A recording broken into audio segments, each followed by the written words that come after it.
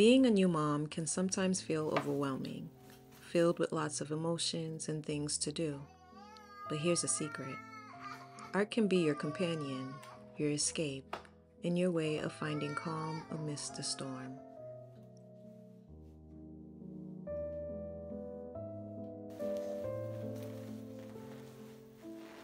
Motherhood. Weaving moments of pure love with threads of challenges and sleepless nights. In the midst of this beautiful chaos, art becomes your ally, your refuge, and your gentle reminder to care for yourself amidst the care you provide.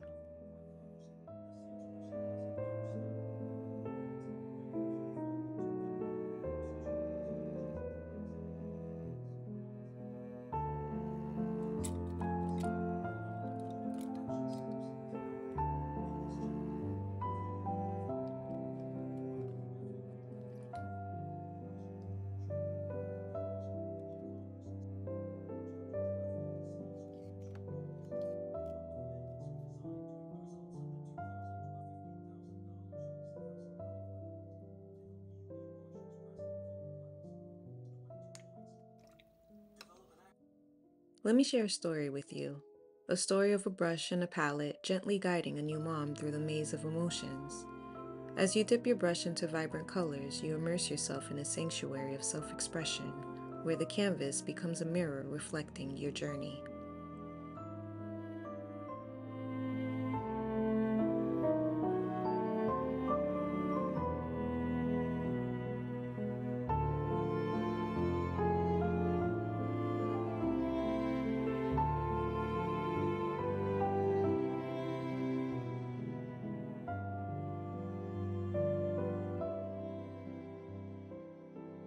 Each stroke, like a whisper, reveals a piece of your story, emotions too complex for words alone.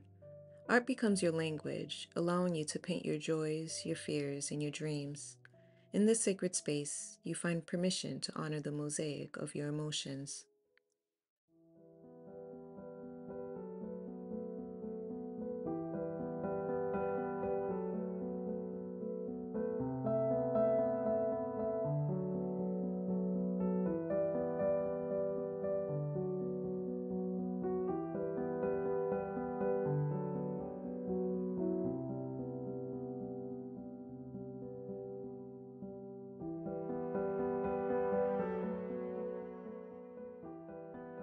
This canvas becomes a realm where self-care blossoms. With each brushstroke, you give yourself permission to breathe, to let go of worries, and to reconnect with the essence of who you are beyond the role of a devoted mother. Art becomes a gentle reminder to nurture your own spirit, allowing it to thrive alongside the love you pour into your little one.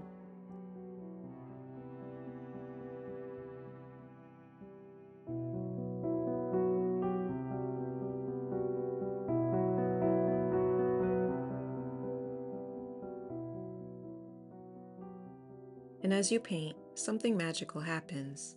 A subtle dance unfolds between your soul and the universe. Your artwork becomes a vessel carrying whispers of healing and spiritual growth. In each stroke, you infuse a piece of your essence, inviting the divine energy to flow through you.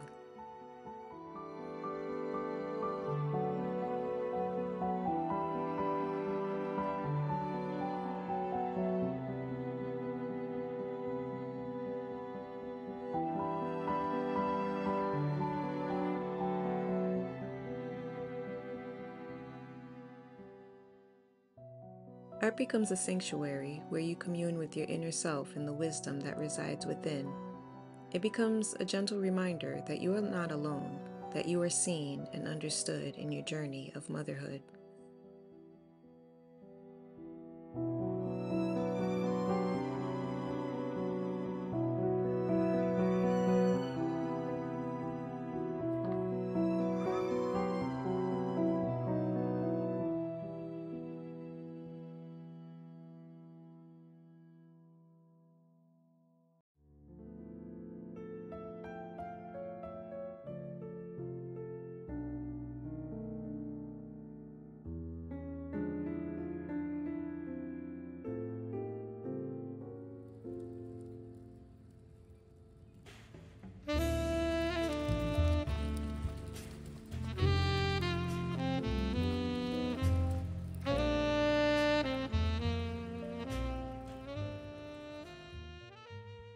I want to invite you to check out my website for new arrivals. I've created scripture art prints featuring a theme word assigned to verses that have been keeping me afloat during hard times. With the current climate of this world, I wanted to share some of the scriptures that have been empowering me and created something unique and eye-catching that will always grab your attention. These art prints are customizable, so feel free to reach out if you want a different scripture or word. So remember to click the link in the description to order your art prints now and to surround yourself with inspiring and uplifting messages.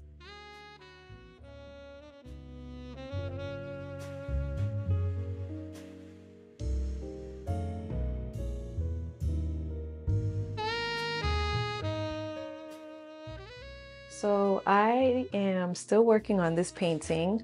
I'm not sure where I'm going with it yet. I've been learning a lot about color harmony, so I'm just approaching this painting as a study. That way it will also remove pressure off of me and not feel like it has to have like a finished look or it has to be something that I could sell, and just just really just focus on the process and understanding the process, and also understanding what type of shapes that I'm gravitating towards, and also what colors I prefer. Another thing that I wanted to share real quick, I used to use this palette to paint on. And what happened was I didn't take good care of it. I didn't peel off the paint when I was done. And so now all the paint kind of just got piled on top of each other. It's really hard for me to color mix on this palette. So I purchased another one, but one thing I realized is that because now that I'm color mixing more, the paint would dry really fast. I'd have to use a medium just to keep the paint from drying too soon. But I learned something fascinating. I was watching this video and I saw that this artist took butcher trays. You can also use a ceramic plate for this technique. And what you do is you take 2 or 3 sheet of paper towel, you wet it, you put it on the bottom, then you take saran wrap and you put it over the paper towel. And let me tell you, it keeps the paint from the paint is like the paint doesn't dry at all, and it's so much easier to color mix by doing this. It makes things a lot easier doing this technique. So I recommend that you try this. Once again, it's paper towel, you wet it, you put it on the bottom of the tray, and then you take saran wrap and then you wrap it over it. And oh, I don't know who discovered this, but it's genius. It is genius. And I'm so glad that I saw it. I just wanted to share that for those who are learning how to paint and want to color mix. So this is a technique that I truly wish that I knew early on. It would have saved me a lot of time. And it also makes the cleanup process a lot easier. That way you're not scraping the paint and you're not throwing it down the drain. All you have to do is just lift up the saran wrap and just toss that. So it's a lot better for the environment as well.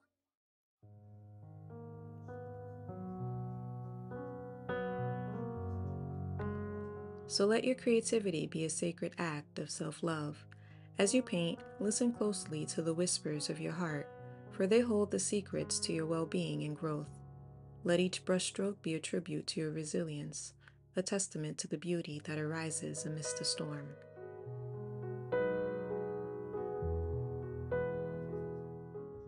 Embrace this creative sanctuary, and may the colors you choose, the lines you draw, and the textures you create reflect the profound love and care you bring into your life.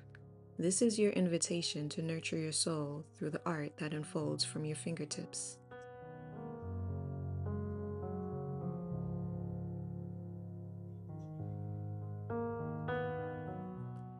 Each moment spent in artistic expression becomes an act of self-compassion, an oasis where you replenish your energy, connect with your innermost desires, and honor the magnificent woman you are, both as a mother and as an individual.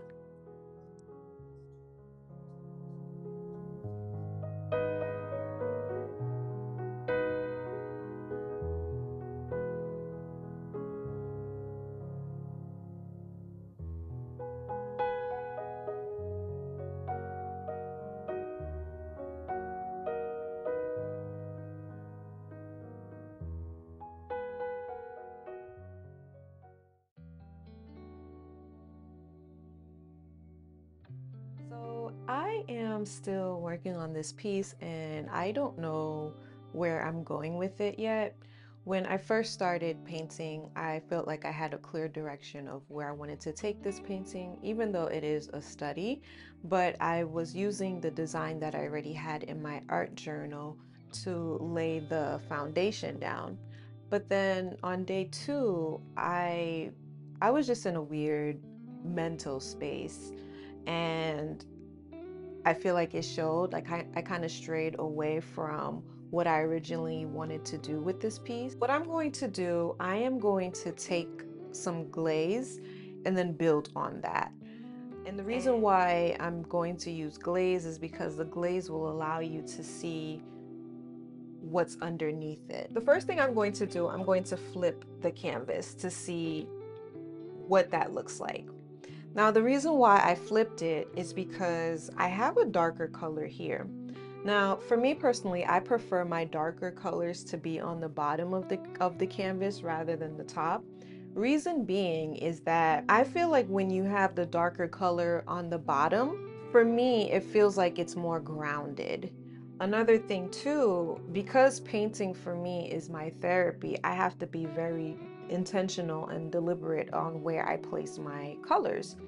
That also goes to my own personal work, but also work that I'm selling, because let's say somebody suffers from depression and they want to be around things that are uplifting, that's going to automatically put them in a joyful mood. And then now if they turn around and they look at the painting and all they see is like this dark color on top of it, you may not realize it, but it's subconsciously, it does something to you. So I like to, for me, on the therapy side, I keep that in mind. And I prefer for the dark colors to be on the bottom so that it can have like a more grounded feeling to it and make you feel more rooted and grounded. Because even when we look at Earth and the ground, like the soil, it has more of like it's a darker color. If I turn it around this way, now this looks interesting. This looks interesting because I still have the dark color down here, and then now the yellow's on top, so now it looks like it's the sun. But what I'm going to do, I'm going to paint this way. I'm going to start painting this way. This doesn't mean that this is going to be the final way that I keep this canvas. I still like to flip it around to look at it in a different perspective to see what's going on with the painting. I haven't been clear-minded. Last week was really weird. So I know like there's some things like I have to clear out, and I'm going to clear it out while I'm painting. When I approach my painting, I approach it as my therapy. This is where I clear out these different emotions or things that I'm feeling. This is where I release it. I just wanted to just talk through what I'm doing with this painting. I want to start talking throughout my process in my YouTube videos, because I know abstract art is not easy. It looks easy, but it's really not. There's so much that you can learn from abstract art. There's so much that you can learn about yourself. Even if you're not an abstract artist, I do recommend that you at least try it to see, because it's something about it that's just so spiritual. I'm going to continue working on this painting here.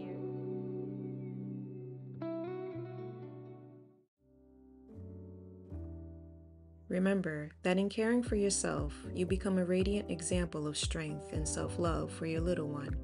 By carving out these sacred moments, you demonstrate the importance of nurturing the spirit, fostering a legacy of well-being and resilience.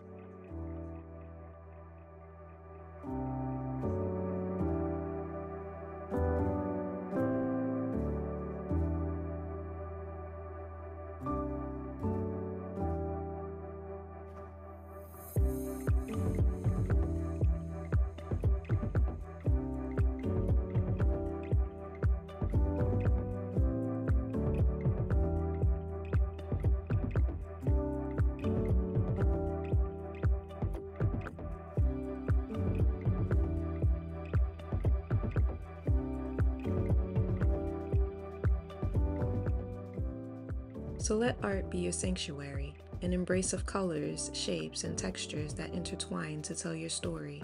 In each stroke, you invite healing, understanding, and an expansion of your own inner universe.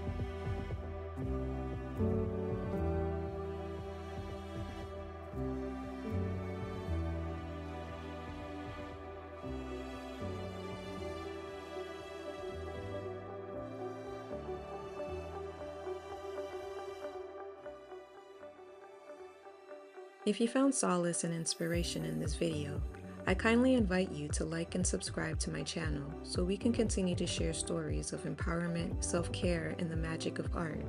So keep painting, keep expressing, and may your journey be forever graced with the colors of joy and fulfillment. Thanks for watching, and I'll see you soon.